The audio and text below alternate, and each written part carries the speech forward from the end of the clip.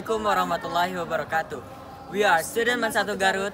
Let us introduce ourselves. My name is Muhamad Khadafi. My name is Khairunnisa. We will introduce to you about volcanoes in Indonesia and their impact on human life. Volcanoes affect several sectors of Indonesia, for example, farming, geotourism, and energy. Let's start from here.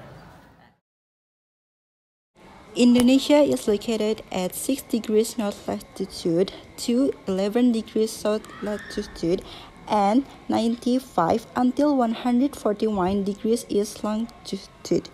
Meanwhile, Indonesia land area 1.91 million kilometers square and ocean area 1.32 million kilometers square.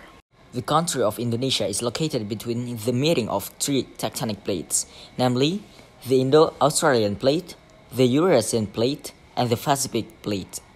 These three tectonic plates collided with each other, forming a series of 127 active volcanoes in Indonesia.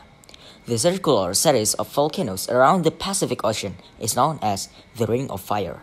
The country of Indonesia is located in this Ring of Fire area. Volcanoes pose serious danger. They are primarily danger in the form of hot lava, hot pyroclastic clouds, and volcanic ash.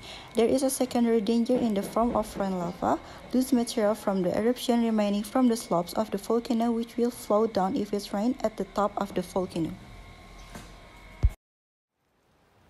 Geothermal energy is energy produced by magma activity, which heats water exposed in rocks and soil. Geothermal is a source of energy contained in hot water. Indonesia is considered the largest geothermal source in the world. Around 40% of the world reserves are located in Indonesia, which means Indonesia has the potential to create renewable energy. There are 3,058 geothermal locations spread across Indonesia's volcanic belt. Geothermal energy comes from heat that emerges from beneath the Earth's surface, also found beneath rocks. Geothermal energy is renewable and carbon-free, provide unlimited heat supply for power generation in homes, office buildings. Indonesia is the country with the third largest number of volcanoes in the world.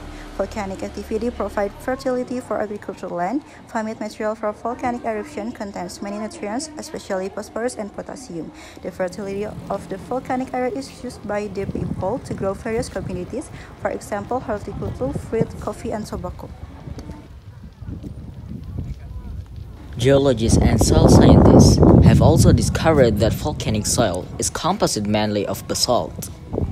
Several other materials, such as phosphorus and calcium, also contribute significantly to soil fertility. Volcanoes are one of the most dynamic and interesting natural features on Earth.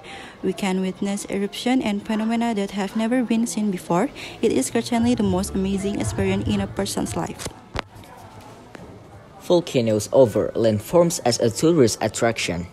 Examples: crater views, hiking, trails, jeeps, and photography.